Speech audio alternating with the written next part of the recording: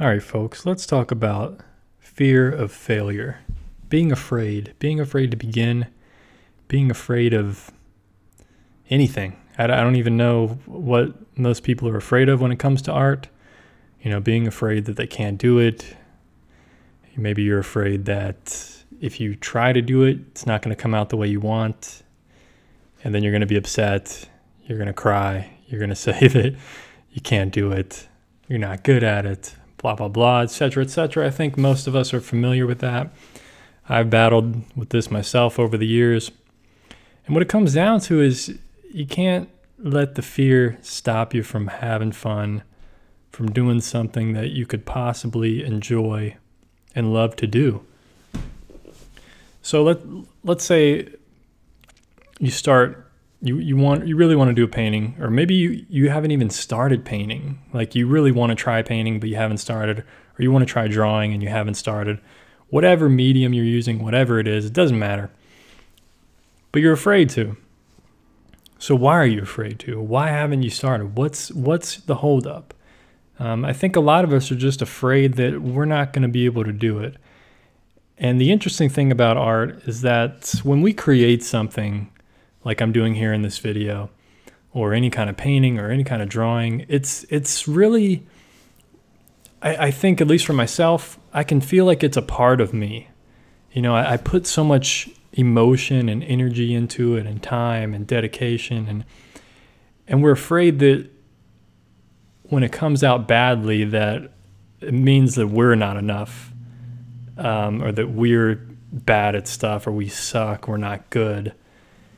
I think that's a misconception, you know, and I think maybe at some point, you know, in the past, I was afraid of people criticizing my work because I spent so much time and thinking, and it's something that I really enjoyed. And then when I showed it to someone else, they had all these thoughts about it, like, oh, you could do this better, or maybe try this, or, you know, I don't really like how you did this, and it's a lot of people take it personally, especially in the beginning. It's something I struggle with from time to time still, but I've gotten a lot thicker skin over the years of not taking it personally. It's just a piece of work that I did. It's just something I created.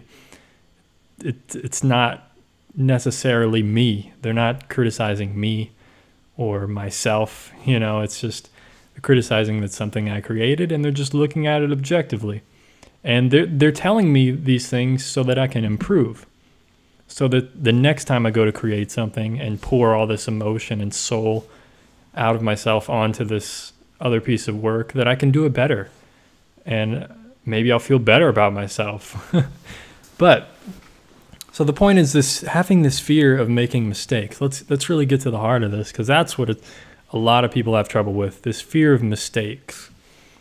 And we all make them. I make them. I mean, I put out so many videos of plein air adventures of me painting, and the painting sucks. You know, it's like a 7-minute video and the painting sucks.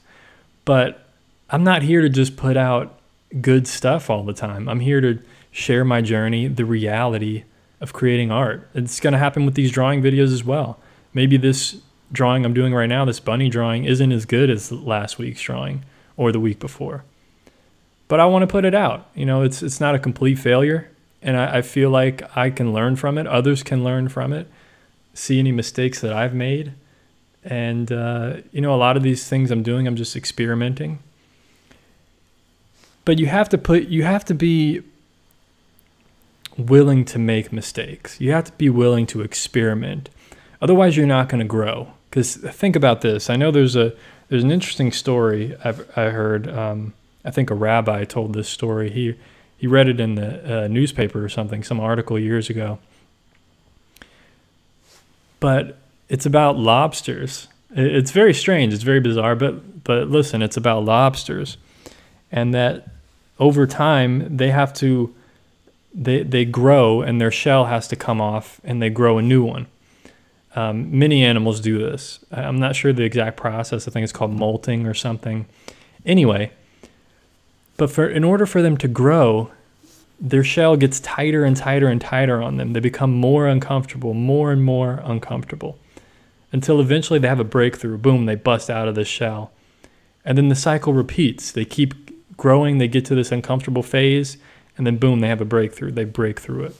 And I think that's like that's a really great analogy for art making, for life in general, making mistakes, learning from them, and really getting out of your comfort zone, pushing yourself, experimenting, trying new things, and not being too afraid of the outcome.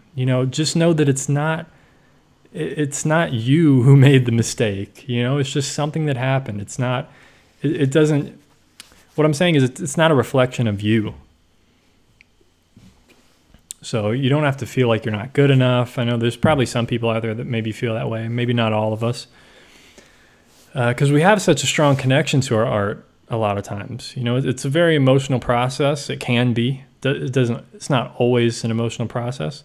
A lot of it's technical, especially in the beginning for beginners. It's a very technical process. There's so many beginners out there that don't even get through the technical aspect. And I think that's a problem as well. Like, you really have to play with your materials and understand how they technically work so that you can really start creating art. And that's a process I always go through with these pen and ink drawings. I'm learning how to make marks and what kind of marks I can make, these technical processes.